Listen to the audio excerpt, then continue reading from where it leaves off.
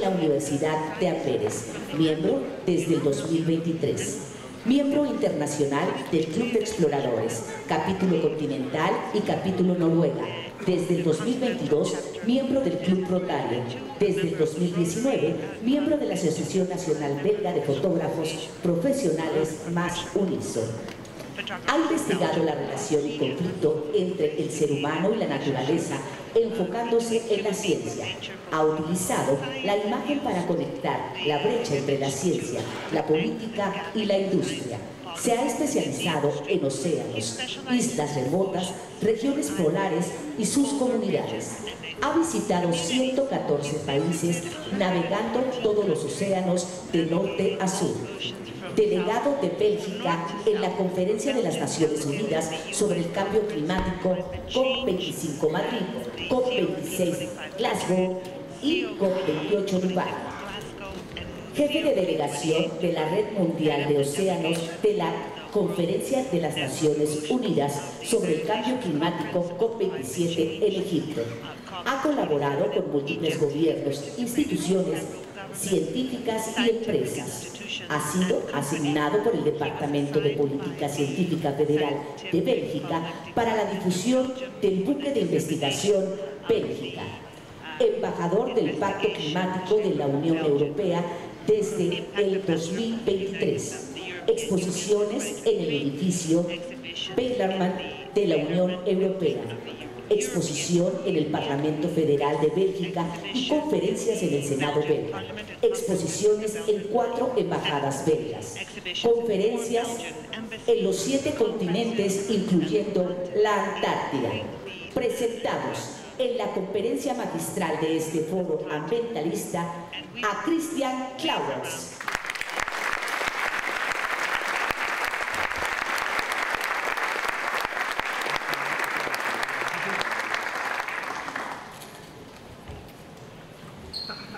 Presidente Magistrato, Ricardo Sodi, Sophie Sodi, and team. Wonderful, thank you so much for the great organization, Mr. Ambassador. Thank you for being here. Ladies and gentlemen, it's a great honor to speak to you today. Thank you for being here. So I would like to start with the image. With this image. We all know 70% of our globe is covered by ocean. Now this specific photo, I took it at the equator, in the middle of the Atlantic Ocean, an expedition of 5 weeks on a ship, and I took it at noon, because that's the moment where you have the brightest light. The sun is the closest to the earth at the equator at noon. So I wanted to document, to show you and the world how blue and wonderful this water really is. This is the ocean. It's the bluest color the ocean can show itself. Now I spent the last 3 years, I dedicate my life to really document the purity, the lost pure places, including our ocean and polar regions, and those corners on our planet that are really vulnerable, that are still untouched. Pero siguen sin ser tocadas. I'm a man with a mission. As a photographer, soy un hombre con una misión como fotógrafo. Okay, doesn't work. Creo que no funciona el clicker. No, it doesn't. I don't know. So that doesn't work. Okay. It's stuck. Se atoró, por favor, alguien me puede ayudar. So let me reconnect. I'm sorry for that. So as a photographer, I use image as a tool to bridge, to make connections. Still doesn't work.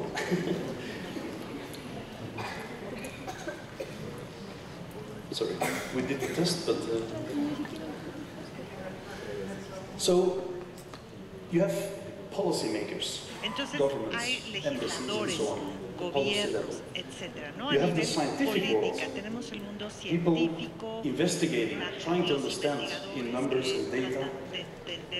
You have the industry, they need a legal framework, they provide a lot of the innovation and so on. But all of these 3 realities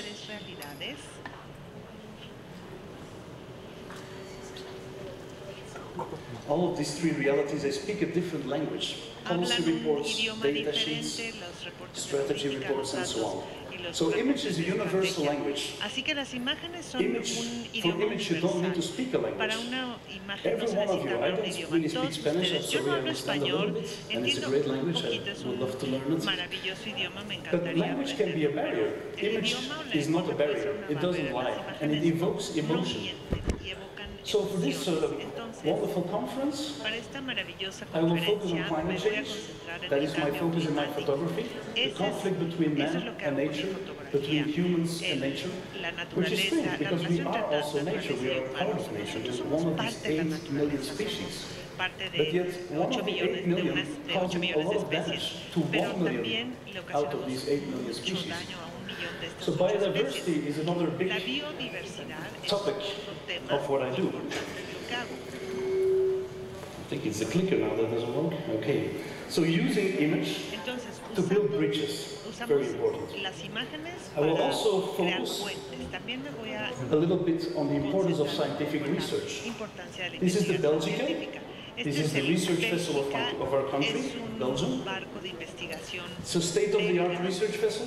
Es de estado del arte, Research con todos los in polar avances. regions. La Polar regions are investigación en las melting. regiones Polar polares regions are warming se up están in the Arctic calentando, at se least están 4 to 6 times deshielando faster than anywhere in the 6 world. veces más rápido So it que is en cualquier really parte del mundo. imperative Así almost, que it's very important casi that es we understand imperativo que how this entendamos change looks like.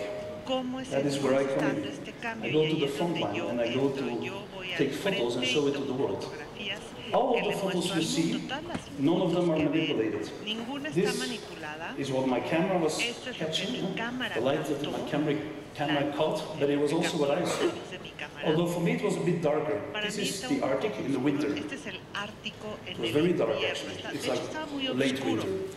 The camera can Ya ha entrado el invierno. register a La little bit cámara more than puede our human eye, so it's a un poco long más que shutter. el ojo It was humano. snowing. You don't see Estaba the snow nevando, anymore. claro, no se But ve look at la this nieve, beauty. pero There's vean no esta color, belleza. believe me, No it's tiene beautiful. color, pero créanme A lot que of es my work has to do also with gran indigenous parte de mi people. trabajo también tiene que And ver it is in the Arctic that I really indígenas y started en el the Ártico mission that I carry out. empecé la misión que This is a llevo real a cabo. photo. Esta es You una don't see the foto horizon. real, no se ve el It's all horizonte, white. todo es It's called a blanco. whiteout. Se llama white Or out. almost a whiteout. With a true whiteout, you wouldn't see this little group completo. of Sin people esto there. no se verían este So grupo de I gente. learned by seeing Entonces and listening, aprendo and using my viendo y senses from escuchando, Sami utilizo and mis Inuit. sentidos de These los are Sami, indigenous de los people Inuit, in que the son north of pueblos Europe, indígenas al in norte de Greenland, Europa, in de Arctic Canada. Groenlandia, So many hasta Arctic people also in Ártica. Russia. Muchos So these people, they pobladores have this también connection to del nature. Ártico. Entonces ellos tienen They're una very conexión close to real con nature. la naturaleza. They see themselves as a La part naturaleza of y se nature. ven como parte de la When they go naturaleza. Cuando to find food, van a and buscar you see how it looks comida, like, miren nothing cómo grows. se ve, o sea, no Very crece little nada, grows there. o So they crece need to muy hunt. poco, entonces tienen They que have to eat a polar cazar, bear, tienen a que seal, comer sometimes osos polares, a whale. focas, a veces But they will never take ballenas, one pero animal nunca too much. comen Because they demasiado understand, de un whatever animal, they ¿no? Porque take, saben que lo they're que taking a toman part of themselves as well. también toman una It's one parte big de organic ellos system. mismos, es un sistema orgánico. They are also dependent También son dependientes of understanding their environment and surroundings for their survival, of course. You see, it's very para harsh. su sobrevivencia vital, por supuesto. Now have a look again. Ahora This pueden is echar un Svalbard, vistazo a esta. where I met Mr. Ricardo, Sophie. Conocí al señor So this is Svalbard in winter, Ricardo, February. I took exactly the same photo la misma in summer. fotografía en verano. Now this is what we call the high Arctic, 1,200 kilometers from the North Pole. It's nothing, believe me, it's very close. This should be covered in ice, even in the summer, but it's melting very, very fast. You see, what you see is the permafrost, permanently frozen soil, the ground permanently frozen. And that is thawing. It's warming up, so the ice is melting, and then the layers, deeper and deeper, the frozen layers are always getting more deep, and the soil is becoming like a swamp. It's becoming muddy. And the few houses which you can see today, they're all on poles. They're built on poles in the Arctic because it's normally permafrost. You see that the poles are now like this. They have an angle because the soil is moving because of permafrost. Now a photo like this, you see in the middle of the photo, I can't point because it's like a LED screen, so it doesn't show the laser point. But in the middle of the screen, of the photo, you see the horizon. There's a little house in red. Do you see that? The red dot on the left on the horizon. It's not a house where people live. It's for scientists to do research and so on. It's polar bear territory, so sometimes they have to hide. They have to charge batteries and so on. Now, in the background, it's one big mountain. One big mountain with some clouds. And then you see this S curve.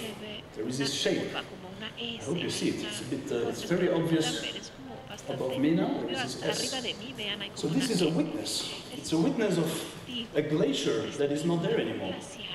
Think of mountains and valleys. The valleys and the rivers, they were created by glaciers, last ice age and so on. So it shows something that is lost. On the foreground of the photo, so below the horizon, this is how permafrost thaw, the soil that is now not snow and icy anymore, that's how it looks like. And then you see this white thing, it's a bit of plastic. You see that? That is like a tube and then a pellet. Maybe it's not so clear, but believe me, it's all there. These are all human artifacts. So when the snow melts, we also start to see certain things.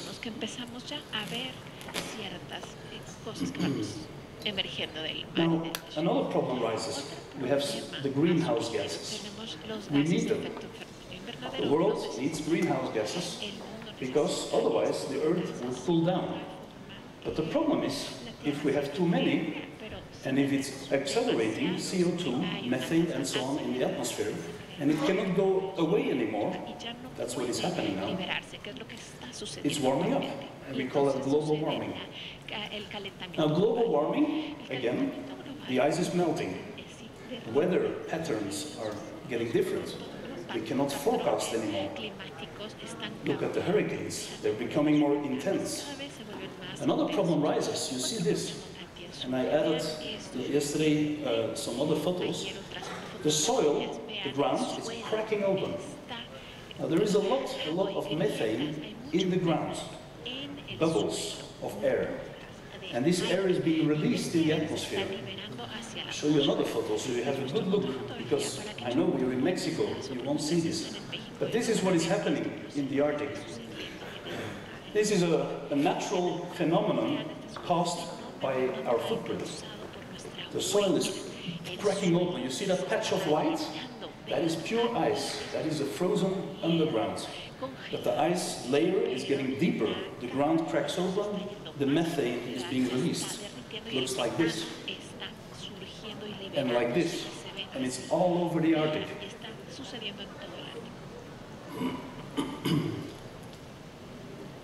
This is one of these photos I love to show at conferences. I like this photo. It tells a lot of the story that I bring, that I transfer, because it's happening there, and I'm just a witness. I bring it to you through image. So you see water. You see a seal, this animal, sunbathing on a piece of ice. But the ice, sea ice is called, sea ice is getting in decline. It's melting. You see in the reflection of the water, the glacier tone. The glacier, you all know glaciers, is fresh water. But the glaciers are melting. And you see, it's already water. You see the reflection of the end of the glacier. That glacier tone, we call it, it's like a tone of glacier, it's always retreating. And the volume of glaciers are decreasing, which is a problem for our weather systems again, and more than weather. So another problem rises. The ice is the air conditioning of our planet. It's white. What is white will reflect heat. So the sun, it provides us light, color, and so on. It's energy. Energy in the form of waves, we call it light. It also gives our colors, but also heat. It's all trapped there in those beautiful energy waves, heat. Now, ice has to reflect that heat. That's why we call it the polar regions. That's why it's cold as well. Also because it's a bit further from the sun. But when the ice melts, you have water. And water is dark. It absorbs light. It's dark. So we call it albedo effect. And that is a problem, because the water all over the world, this is the Arctic Ocean, but believe me, there's only one ocean. All of these waters, 5 oceans, whatever, all the seas, not all the seas, but the oceans, they're all related. A fish, in theory, could swim from one ocean to the other. It's all one ocean. And that ocean is warming up. That ocean has less oxygen and more carbon. This is the lung of our planet. When I had your age, I only heard about the Amazon. Of course, it's the lung of our planet. It's important. But now we start to understand the importance of our ocean as well. That is the true lung of our planet. It really absorbs the CO2, the carbon, and it releases the oxygen, thanks also to phytoplankton. Now, all this has not only consequences for weather systems, global warming, but also, of course, all living beings on this planet, including humans. This is the symbol of the Arctic, the polar bear. He looked me right in the eye when I took this photo. One of those moments I'll never forget. Now, he's a marine mammal. So he can swim. But still, we see him on land ice, sometimes in the water. He needs the ice. He needs the ice, especially for hunting, for his survival. He needs the ice to catch seals and so on. But the ice is in decline. So the polar bears are heading more south into villages. Recently, I think about 2 weeks ago, one was being shot in Iceland. Now, Iceland, okay, the name Iceland, you know where Iceland is? There are normally no polar bears. So a polar bear managed to get there, probably on an ice shelf or something. It's a problem. They're looking for food. They can't use the ice anymore to hunt. We go back to Svalbard. You see this glacial ice, it's always this blue color, it's beautiful. In the middle of the ice, you see holes. Now this is because scientists, I'll show you 2 photos here. Scientists, they need that ice for ice coring, it's called ice coring. They make cores, drilling in the ice, like carrots. What you see on the left, we Belgians, we are pioneers also in the Antarctic. 125 years ago, we were the first in the world. I like to tell you that because the world doesn't know that. We were the first to really conduct a scientific expedition in Antarctica, 125 years ago. And they were also doing ice cores. On the left, you see the instrument. On the right, it's not mine, that's the only photo that is not mine. You see how it looks like. The deeper you drill in a glacier, the more information you will get about the past. So in Antarctica, and I'll show you first this photo. I should actually switch them. Anyway, this is the Niels Bohr Institute, part of the University of Copenhagen. And it's the one place on this planet where they have the biggest collection of ice cores. I had a special permission to take photos, to show it to you also. So what they do is they cut them up, they number them, and we know exactly, we need a piece of ice on that specific location, 1,200 meters deep, so you can find it here. So right now, Dome Sea, it's a European project, you see it here. They're drilling 3,200 meters deep to take a little bit of ice. And they can look back 800,000 years in time. Now, how is that? Well, ice is water in its fixed condition. It was a raindrop once that became a snowdrop, a snowflake. And the snow fell on a glacier and it became ice. Layer after layer after layer. Now you all, I don't know if it ever snows here. So, yes, okay. So a snowflake is never the same. All of these flakes are different. And in between that beautiful, well, how shall I say, like geometrical creature, that's not a creature, thing, there is always a bit of air. That's what the scientists are looking for. In that air, the air is being trapped in the ice. So these ice corings are looking for the air in the ice. Because in the air, there is all the information. What was the temperature like? What was the CO2 level like? What is the oxygen like? This is how we can actually see what is happening today. Because we can see ice ages, we can see like it's a, how do you say that? Like, it's a returning event, the ice ages. But then suddenly we have the Industrial Revolution about 200 years ago, and we see that suddenly the graphic is like skyrocketing, it's going up really, really, completely different than anything else 800,000 years ago. So we know that this CO2 has never been there in this quantities, and especially in such a short time. And we also know that we speak about the dinosaurs. The fifth mass extinction was the dinosaurs. Now, scientists, they start to speak about the sixth mass extinction. And dinosaurs, if I'm not wrong, is 150 million years ago. So humans are leaving such an impact on this planet. 1 million species are being at the risk of extinction because of only one. Now, well, for me, everything started in Svalbard, where I met also Mr. President Ricardo. Because in Svalbard, in 1984, the Nordic countries, they said, we want to know more about seeds, our foods. So we need to know how long the seeds would survive. So we have this old coal mine, which is abandoned. We don't use it anymore. There is a tunnel, kilometers of tunnels, but at a certain point, 300 meters deep, there is this shaft with a little space. And they said we put a container. We put a container there, and we're going to put the seeds of our countries inside the container. Because the mine has 3 conditions. It's very dry. It's minus 3.5 degrees in 1984. Now it's like -2, so we see 300 meters deep inside this mountain. It's also warming up. It's even in the ground that it's warming up. So it's permanently cold, although warming up slightly. It's very dry and it's dark. These are the 3 conditions we need to preserve foods. So it looks like this. It's a door, and the door is closed. As a tourist, you can go to this door. You can have a look. You cannot enter. I managed to enter 2 years ago. There's this little plate on it. It says Frøy. Frøy is the name of the Nordic god of fertility and agriculture. So they named it that way. It's a good name. Behind that door, and it's only with the help of the United Nations, they have this advisory board, the Food and Agriculture Organization of the United Nations, with a lot of other stakeholders. They go once a year inside to inspect. This is how I got in.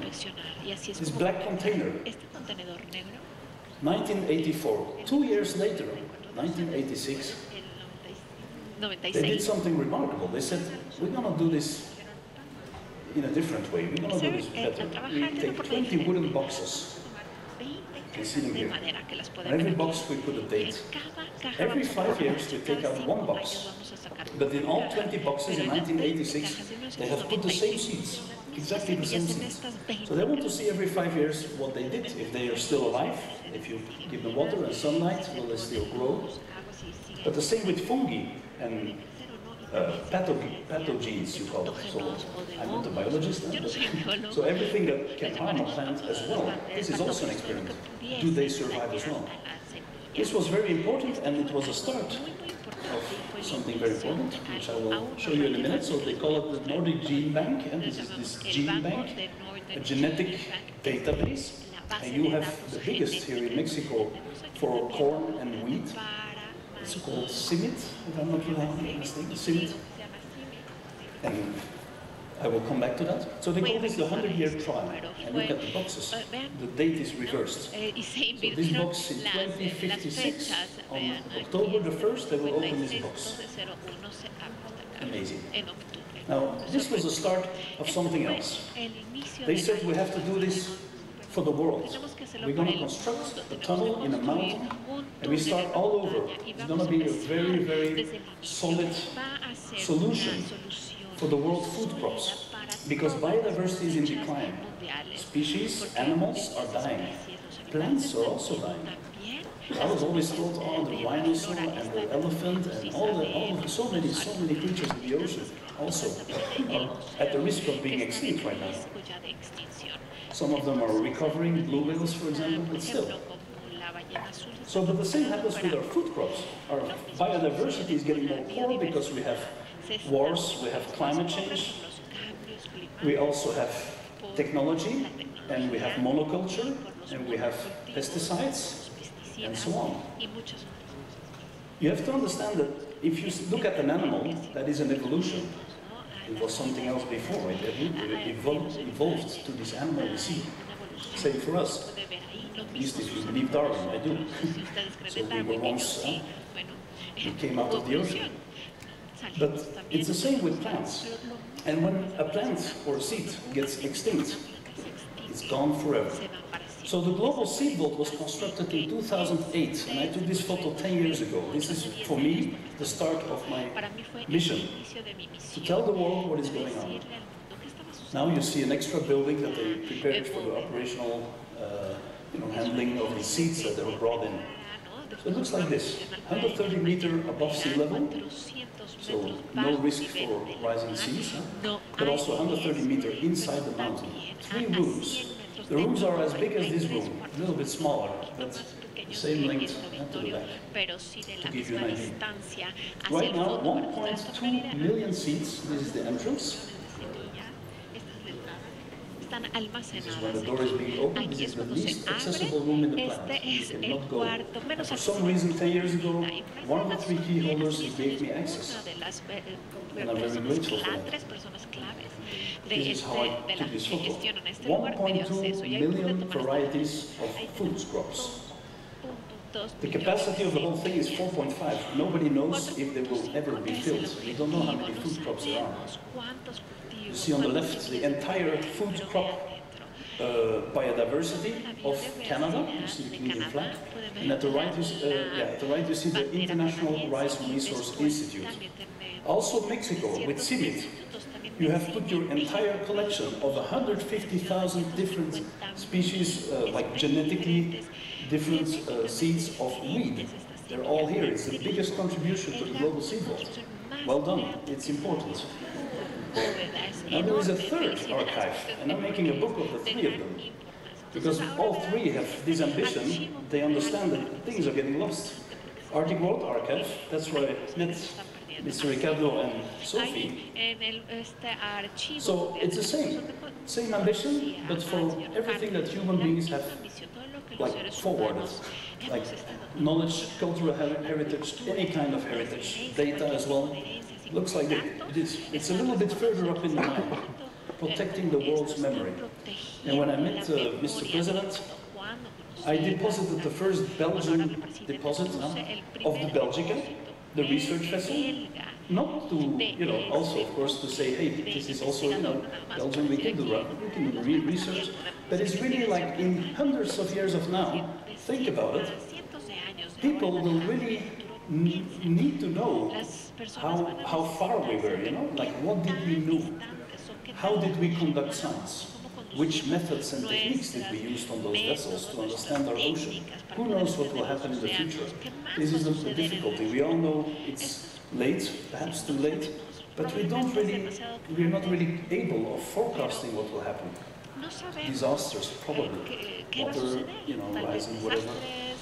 That's one project. The second project I brought in is the Pacific Island Project. I spent the last 8 years documenting those vulnerable islands and atoll states. So this was Tuvalu and Kiribati. I will show you later. Let's first go to the South Pole. I stay a little bit in the cold. I like the cold. So this is the South Pole in the middle of the map. And the blue route is one of the expeditions I did. It's a huge one, 5 weeks. And I followed scientists on that trip. Let me try again with this thing. No, nothing anymore. Did I do something wrong? This one doesn't work, so I'll just do it. One of the things we did is catching penguins. I know it sounds a bit strange, but the thing is, sea ice, again, let me hold this again. Sea ice is in decline. Polar bears is one of those species that are being harmed by that. But also penguins on the other pole. Polar bears north, penguins south, they never meet. 2 different creatures. The penguins, they need the ice to hatch, to put their eggs, to produce themselves.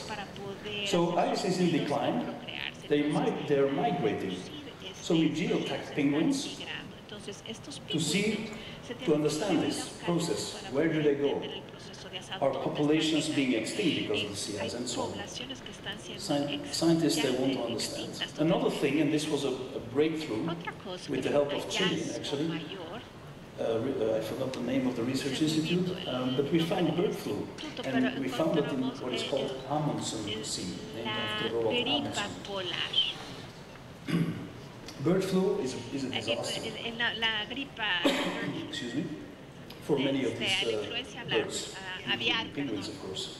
So we found it, and we need to know how did it get there. We understand now it's birds, of course, that brought it there, but still. It was originally from the mainland, so it all came down. Now, part of my work is also showing you the beauty of our planet, because we need to show what is at stake. We need to show the beauty. This is still happening. Half of the people of the world's population lives in cities.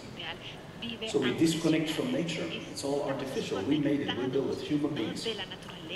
But this is still the reality as well. This is the pure nature. With some penguins. This is the emperor penguin. It's still on my business card. Because for me it's not only the first one that I ever saw, but it shows us the power of an image.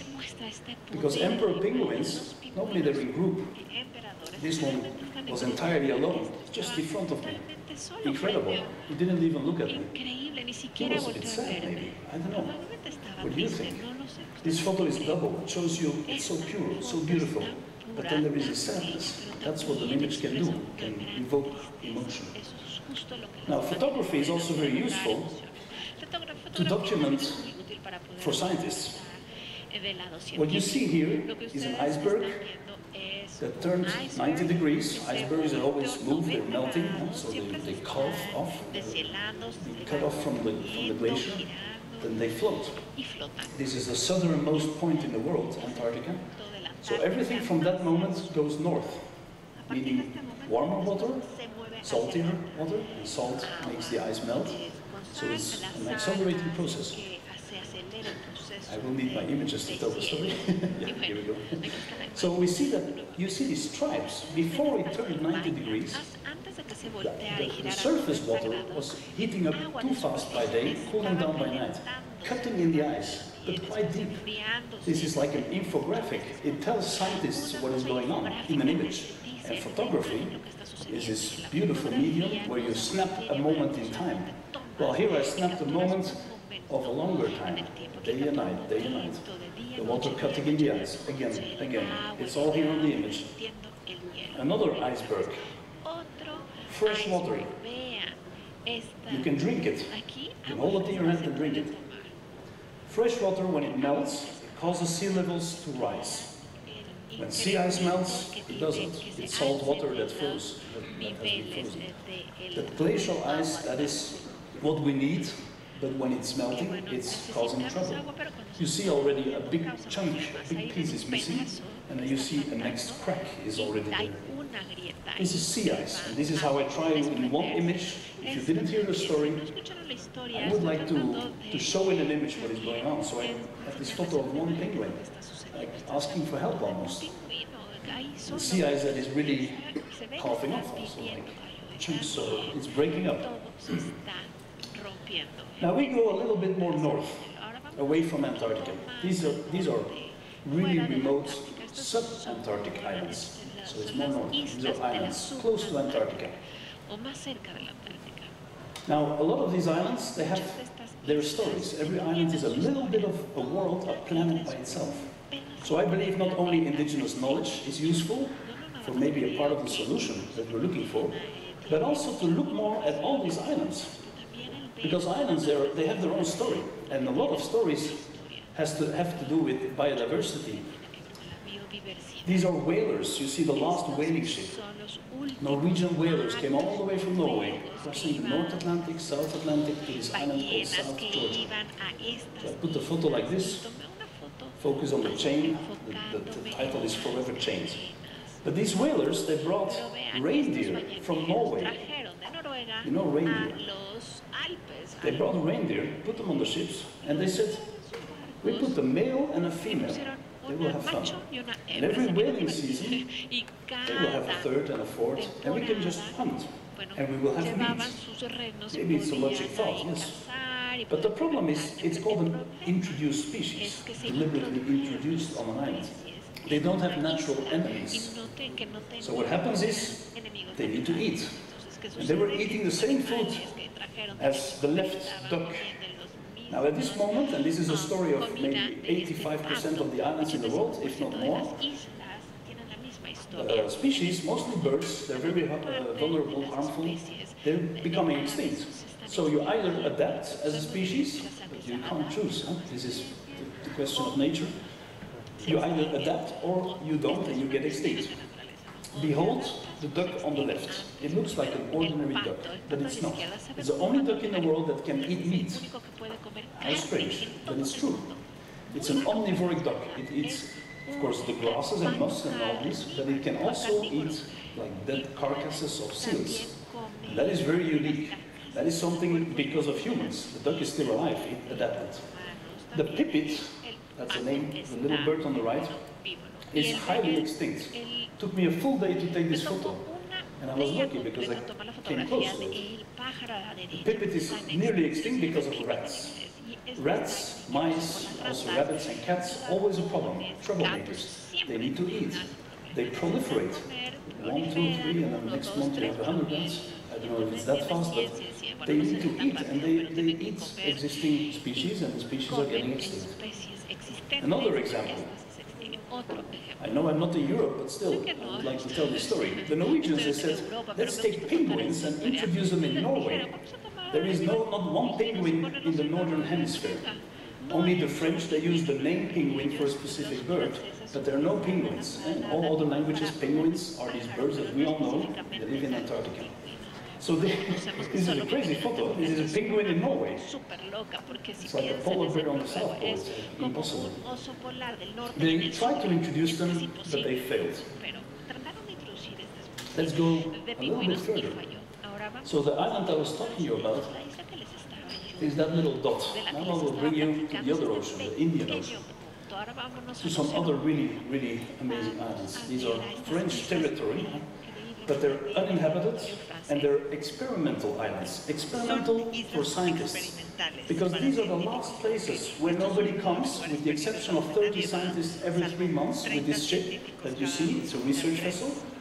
The only way I could go there was 3 years in a row, file after file, trying, like, I want to go there, document it, and so on. So I managed, and I went with the 30 scientists.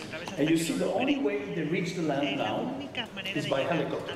Not to touch the land by ship, because then you can have a rat, or a mouse, or maybe a cat that goes ashore and destroy a whole ecosystem. These are really, so penguins are not only on Antarctica, actually, most of the penguins are on these little islands, sub-Antarctica, 1,000 kilometers north of Antarctica. These are the king penguins. Look how pure and pristine these places are. The last places of nature that are almost untouched. With the exception of this island, this is really untouched. This is one of these islands the French government said we never go ashore. Never. Interdit. Impossible. Like forbidden. So they observe, they monitor from ships. They have to look, they look and try to understand. And biodiversity is amazing. It's oasis. Good. This is Tristan da Cunha, named after a Portuguese. This is officially the most remote inhabited island in the world. There's one village, 264 people live there. Now this is really interesting. Why? Well, these people, so far from the reality that we all know, they also have their reality. It's a little world by themselves. They never go off the island. So they're really close to nature. Think of the indigenous people in the Arctic, but also Pacific. They have this understanding, and they're just Brits, British overseas territories. UK. They're Europeans on their passport, at least, if they have a passport. It's really interesting to see that. I spent one day, met the governor, and went to the supermarket. There is a list in the supermarket. There are only 7 family names. Only 264 people, 7 family names.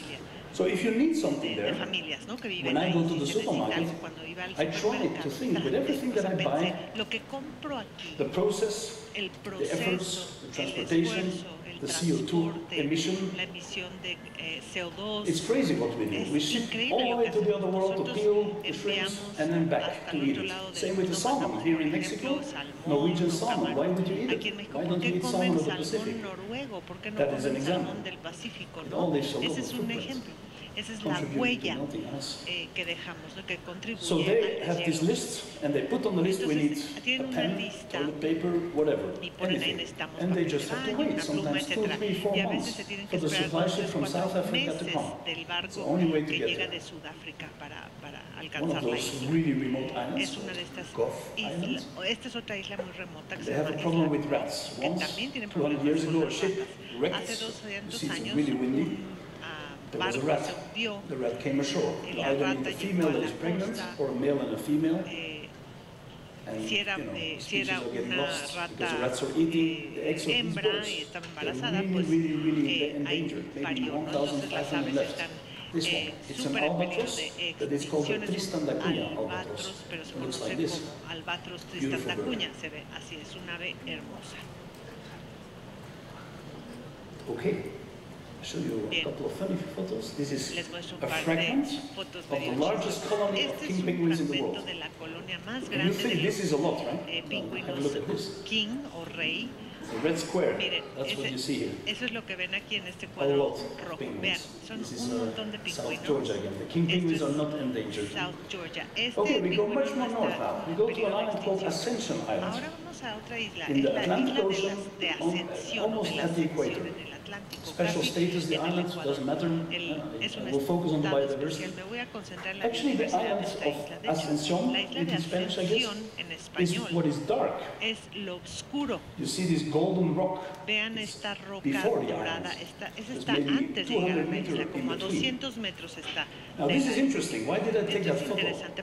Well, the rock that looks like gold, it's actually formed by guano. Está formada por el guano, por las heces de las aves. Miren, ahí hay miles de aves. Este es uno de los ejemplos. Esta es una subespecie que se llama fregat de la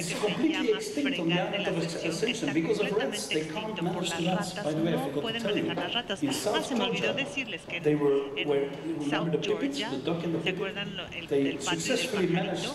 To eradicate, that's the word in English, to eliminate the last rat, so the pipits are recovered. So we brought in a rat 200 years ago.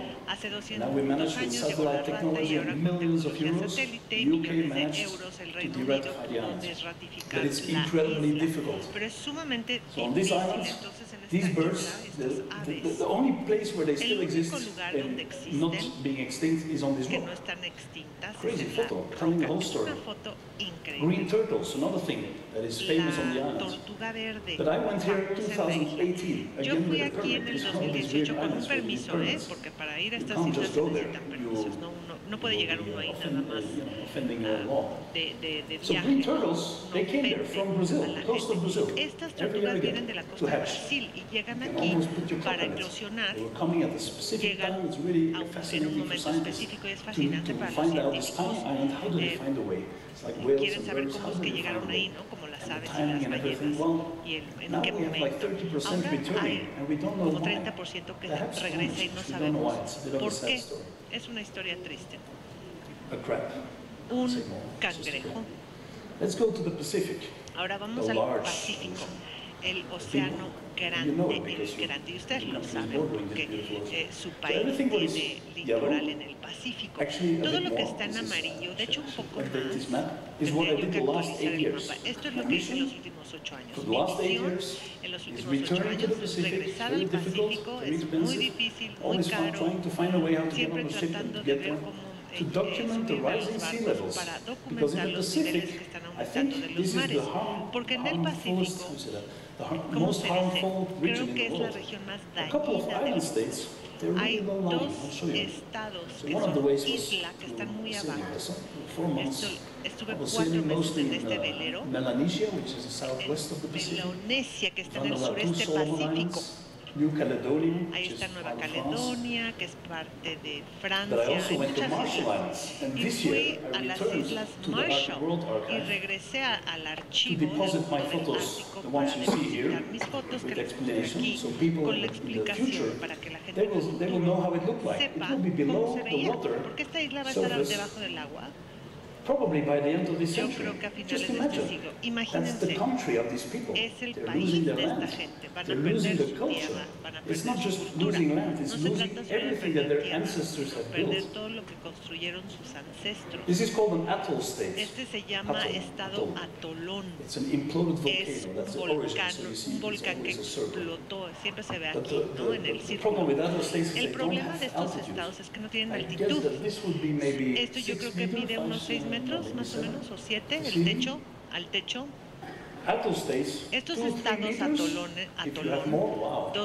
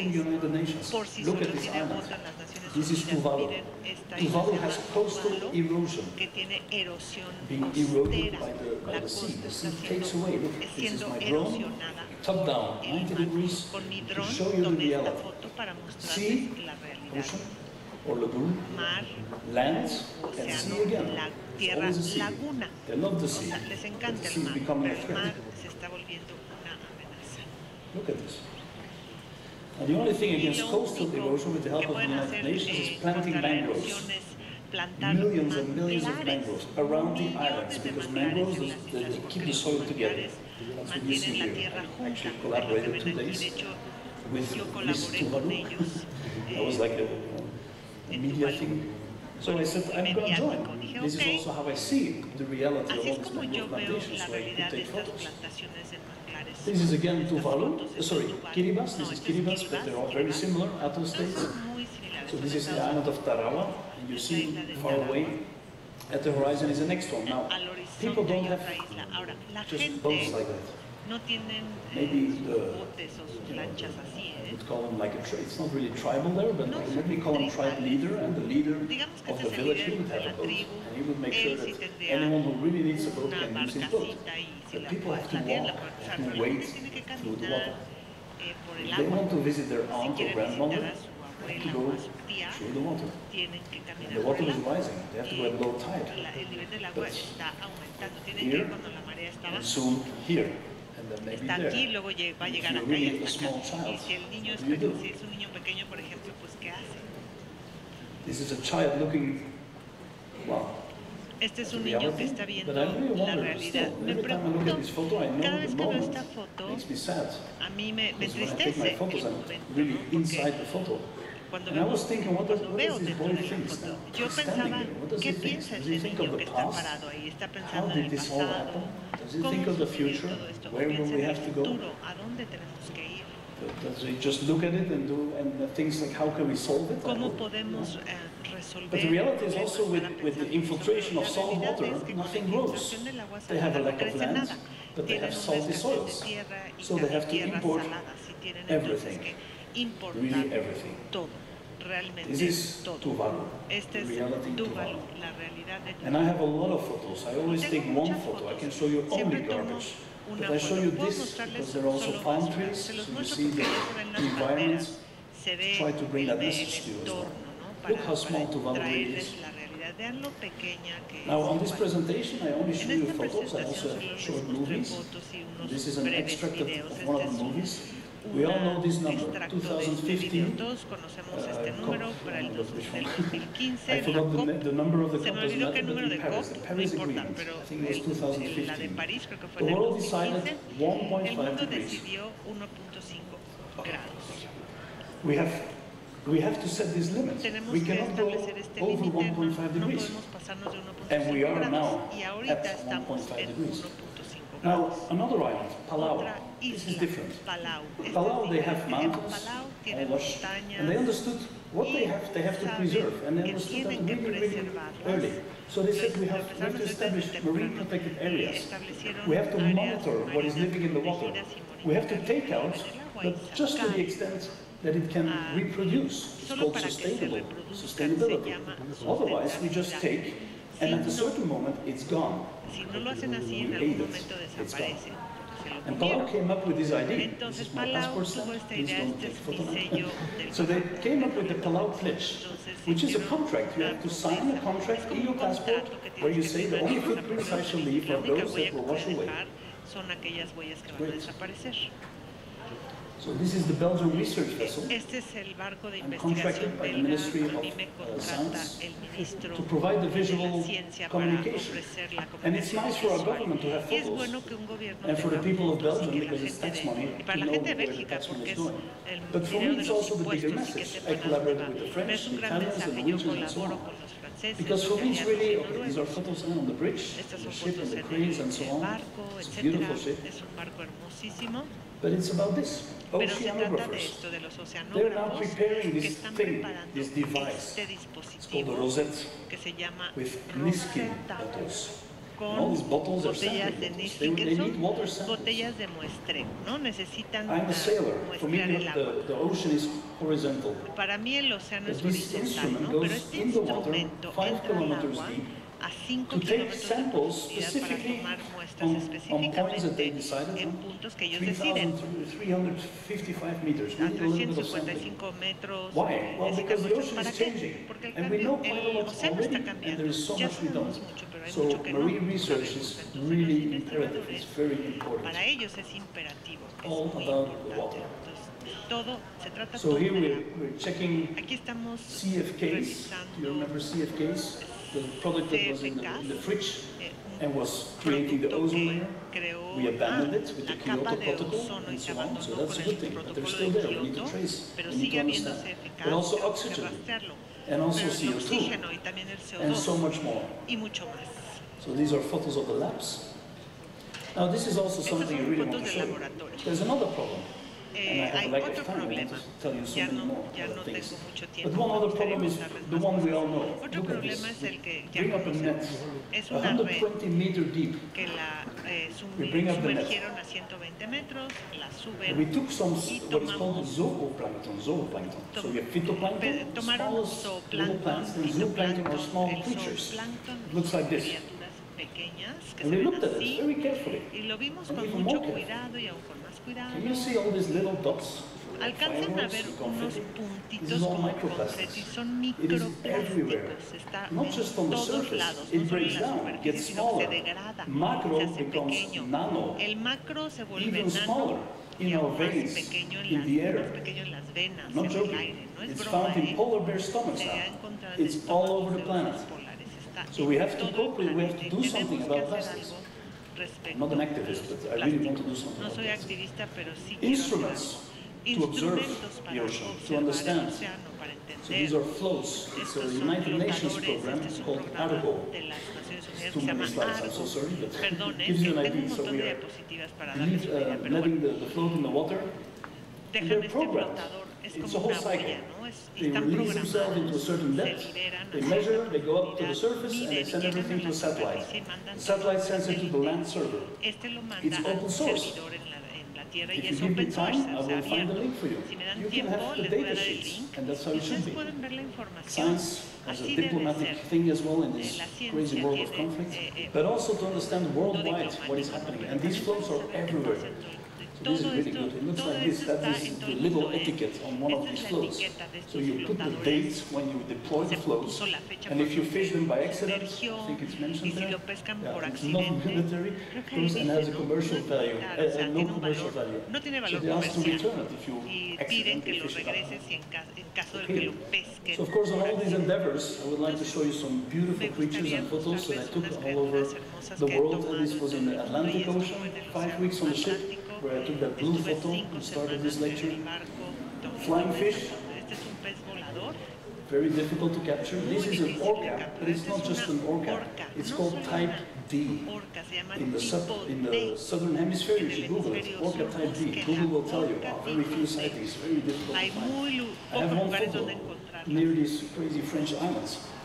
Flying fish again, using the tail to fly fishing. Que se usa para, go in the water again because the predator might still be there. O sea, el depredador puede estar en el agua. Este es un calamar también volador. A veces sí me meto, no mucho porque tengo un problema del oído y no puedo bucear, pero sí me puedo meter hasta cierto punto. Se trata entonces de esto. Se trata, ¿cómo se dice en español? Conciencia. Conciencia. Es cuestión de tiempo, es urgente. Gracias por estar aquí. Doy conferencias en universidades también. Publico, este es el Senado belga, en donde di una plática. Este es el corazón de la Comisión Europea en Berlín, de ahí lo exhiben. Esta es la agencia o dependencia ambiental europea. Muestran en política parte de lo que hago, ¿no? Con imágenes. Y estas fotos son itinerantes. Ahora hay una exhibición muy bonita en la embajada belga. Busquen embajada belga y la pueden ver afuera. Ahí pueden ver las fotos. Este es la embajada belga en Suiza y aquí en México. Así que muchas gracias por haber asistido, les agradezco y me gustaría otra vez agradecerle. Señor Presidente Magistrado, Ricardo Sodi,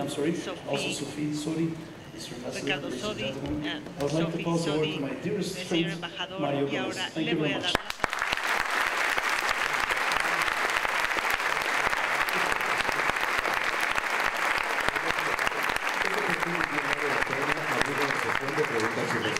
lo más breve y lo más concreto posible. Si nos acompañan, vamos a pedir amablemente a nuestros asistentes quien desee realizar alguna pregunta. Es suficiente levantar la mano. Si quieren hacer preguntas, por favor levanten la mano para que les pasen un micrófono y podamos traducirle la pregunta a Christopher. Pueden preguntar en español, por favor. Les voy a compartir la experiencia donde conocí a Christian. Let me share the experience where I met Christian. That's me in the Arctic Archive y la bandera pequeña de México también, the small and the large one, entregando el archivo en el Ártico, la siguiente. Ese es abajo de la bandera de México, está el documento en un microfilm especial que se hizo para preservar los archivos del Poder Judicial del Estado de México, los documentos fundatorios del Estado mexicano, de México en general, y sobre todo particularmente los del Estado de México. Siguiente. Esa es la entrada a la mina. Ahí entramos a la mina a menos 15 grados centígrados y adentro nos dieron un poquito de aquavit, que era un licor muy fuerte. ¿Te acuerdas? Christian, do you remember, Christian? Yes. Sí, me acuerdo. We were sharing a bottle of aquavit. Y bueno, siguiente, por favor. Esa es la entrada de la mina cuando estábamos preparándonos para entrar. Tenemos que usar cascos y material de protección. Siguiente. Y aquí está Sophie con su hermana y conmigo a la entrada de la mina. Esa es la parte de entrada de la mina donde se depositaron los archivos de la mina. Muchas gracias.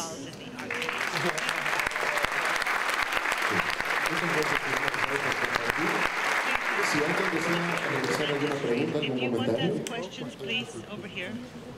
Okay. Hi, good morning. Thank you very much for your talk. I think it's very interesting the way that you put the problems that we have in the world. And I really appreciate that you show the main problems that we have, like the carbon problem, the garbage problem, and I think recycling and separating garbage is not enough. We need to set strategies to increase forest areas because that's the most important thing to keep carbon down, and also to avoid the exotic species. To have species from other countries, especially here in Mexico, we have that problem. People think that buying exotic species is cool, but we're having a great problem with our native species. So thank you so much for sending that message to all the people here, and I hope we can make a reflection on that. And I want to ask you if you have one suggestion, a clear suggestion, and what do the people that do politics here have to do to make a good decision about the environment? Thank you so much for this very valuable contribution. Muchas gracias por well, I'm not an activist. I can give you my opinion. So I do believe that we need knowledge. Knowledge can be also transferred through image. When people know, they can act with this information. If they don't know, well, they're ignorant. They don't know. So how can they act? So you have to campaign. You have to make sure that the message reaches as many people as possible. The whole, all citizens of Mexico, of the world. That's one point. The second point, I would say, is, well, maybe with the plastic problem, maybe you can think of specific incentives. What if you, I don't know the word in English, but what if you put a little value, maybe 5 pesos, I don't know, to return plastic? Well, I'm sure a lot of people will return the plastic. So just make it 5 pesos more expensive. Of course, it's not that easy as I'm telling you now. You need to implement policy to companies and so on. But this might be a solution for the plastic problem. Maybe part of the solution, but all small parts make a big one. Pero varias partes hacen una grande, ¿no? Muchas gracias. Gracias. A Cristian, muchas gracias a nuestros asistentes, a nuestros participantes. Y bueno, pues, ¿qué les parece? Impresionante y por lo más impactante conocer estos temas.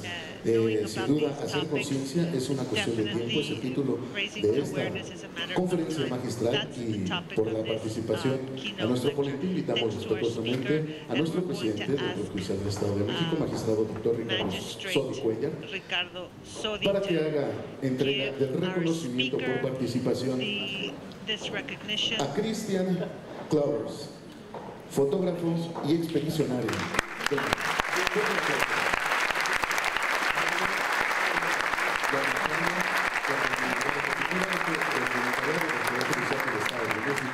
nuestra querida licenciada Sofía Sodi. Con esta imagen damos por concluida esta primera actividad, la conferencia anual de este Foro ambientalista. Los invitamos a permanecer en sus lugares. En breves instantes estaremos dando inicio con nuestra siguiente conferencia. Después de esta conferencia nos toca ya ir a un receso, de modo que les pedimos encarecidamente permanezcan en sus lugares. Nuestro ponente ya está listo. Muchas gracias.